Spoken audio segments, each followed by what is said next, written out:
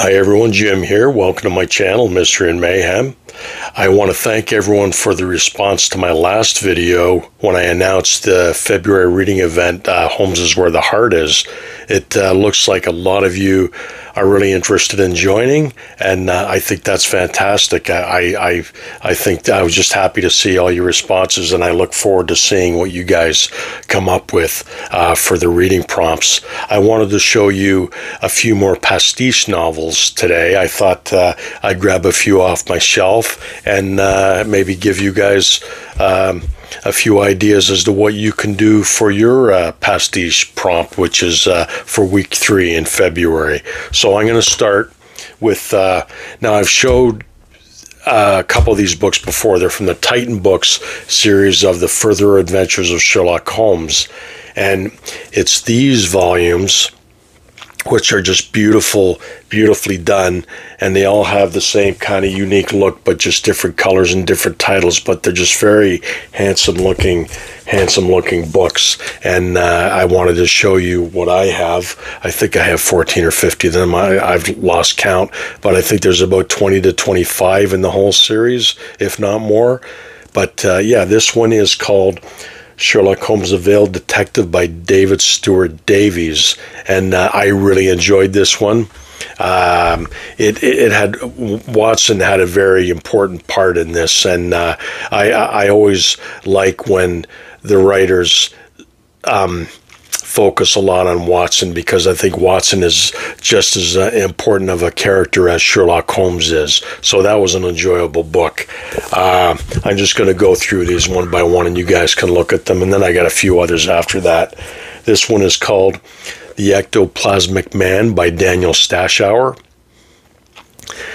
And again, I mean, I got these all at Indigo Books, which is up here in Canada, and I just, you know, over the years, I just go and I'd pick them up, and that's what the spine would look like. They're fairly easy to spot on the bookshelf.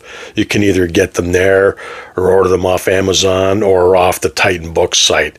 But that's, yeah, that's a beautiful book. This one is The Scroll of the Dead, again, by David Stuart Davies. And it's got the Sphinx and the pyramid up there, and that was an enjoyable book. There's only, he's a good writer, good Holmes writer. There's only one that I kind of threw me off that I didn't really enjoy of his, but for the most part, really good writer. And this is called The Man from Hell by Barry Roberts. Nice yellow and gray, which just pops. Like look at that. I just love that. And the back cover has a big silhouette of Holmes as well. And this one I featured on one of my other videos, my Wold Newton video, but a different copy, a market paperback, The Adventure of the Peerless Peer by Philip Jose Farmer. And this is where Sherlock Holmes meets Tarzan and the Shadow. And this was a lot of fun. I mean, Philip Jose Farmer is just a fun writer. And yeah, I really enjoyed that one. You see Tarzan up there. That's from All Story magazine, Tarzan of the Apes' first appearance. So yeah, if you can still pick these up, I don't know how rare they are or difficult they are to find, but you can still find them in the bookstore now and then. This one is The War of the Worlds by Manly Wade Wellman and Wade Wellman, his son. And this is where Sherlock Holmes is involved in the H.G. Wells' The War of the Worlds. And that's, yeah, that was very enjoyable. You know, people who are purists and they just want to read the original canon of Sherlock Holmes, they miss out on a lot of fun stories and books about Sherlock Holmes.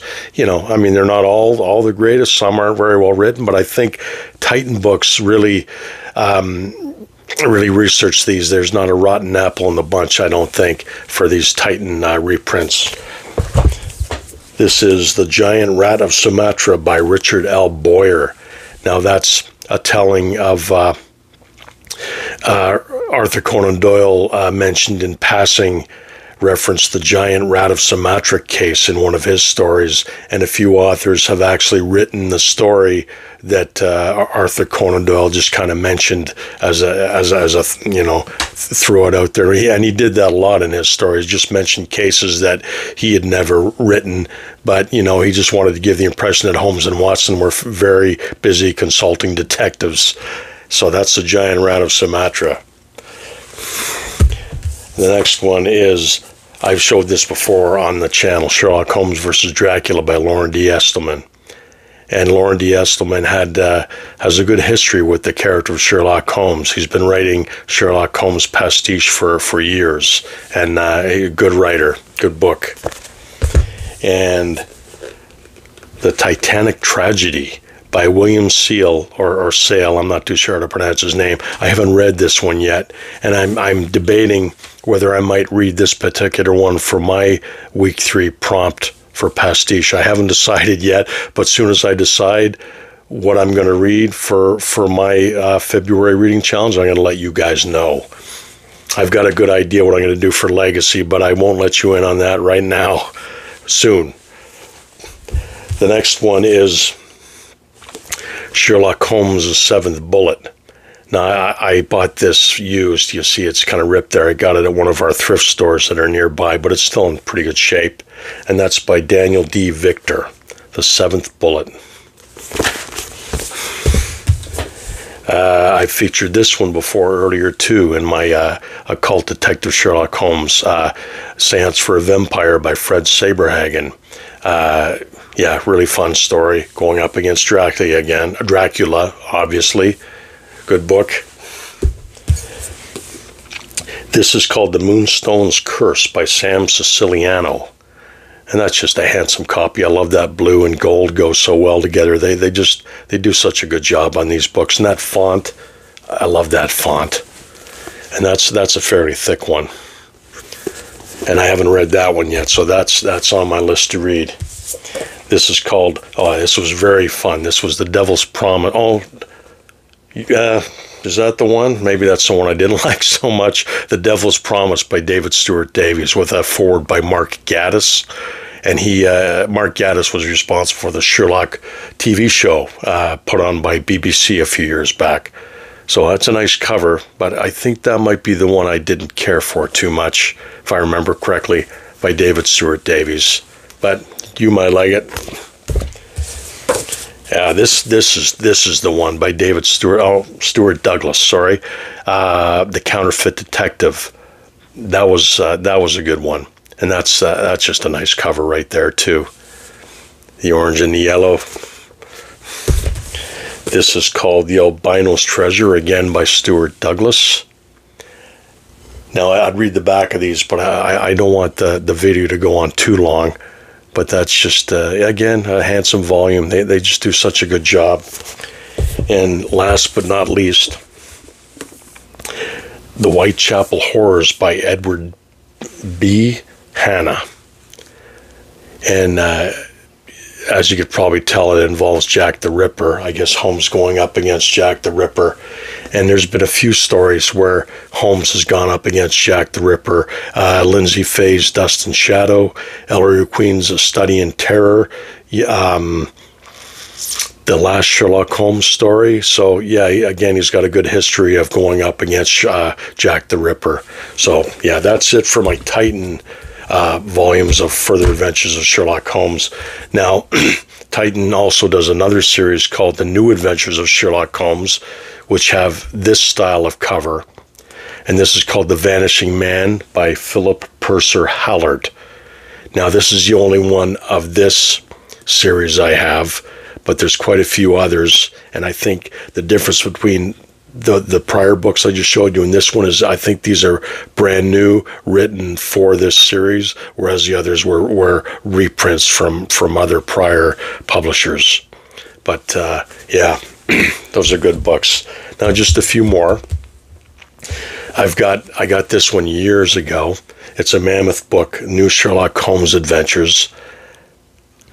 I love this book. I love the Mammoth books. They just look awesome on the shelf, and there's so many stories in here. It's got a story in here by Michael Moorcock, L.B. Greenwood, Stephen Baxter, Peter Tremaine, yeah, Edward D. Hotch. And I love this book, and I love the cover. And yeah, I was just happy to get that. And the thing with this one, in the back, it has kind of a chronology of his cases and kind of a bibliography, like an appendix of Sherlock Holmes appearances, like the canon and Pastiche, which is just nice to have. So that's a book worth getting if you can find it. Now, I've got one of these big books of Sherlock Holmes, edited by Otto Penzler. I've shown you big books on this channel before, and these are just lovely books, and they just open so well and they read so well. They've got the double columns so they can fit a lot of stories in here, and there's all kinds of stories in there, man. And if you're looking for some good pastiche fiction, and I think there's actually a canonical story in here as well. So that's a beautiful cover. Yeah, so check that out and pick that up if you can. And I mentioned on one of my other, I think the Winter Reads of Sherlock Holmes, I mentioned that this was in the mail. The MX book of new Sherlock Holmes stories, and these are Christmas stories.